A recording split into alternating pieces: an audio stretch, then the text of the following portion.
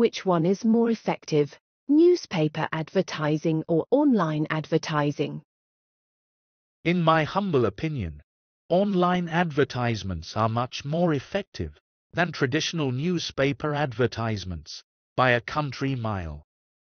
Thanks to the rapid development of technology, almost everyone can afford a smartphone, being exposed to online advertisements through various social media, 24 hours a day, 7 days a week, so overwhelmingly that no one can stay above the fray.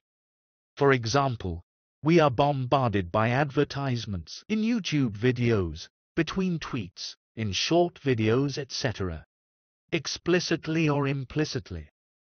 On the other hand, traditional newspapers are suffering their last days in human history of business.